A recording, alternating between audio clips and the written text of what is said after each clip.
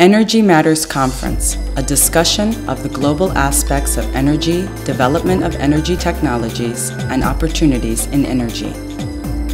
Last year, people consumed 12,275 million tons of oil, equivalent of all the energy around the world.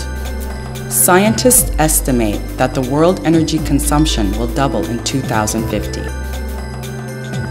China by itself consumed 2,613 million tons of oil equivalent in 2011 and increased its energy consumption by 134% over the last 12 years. In China, energy consumption per capita is 20% higher than that of Turkey in 2011. If Turkey can reduce energy consumption by 10%, this would equal $25 billion in savings, which is the current amount of the Turkish deficit. As part of the G20, China will invest $375.6 billion for energy efficiency projects.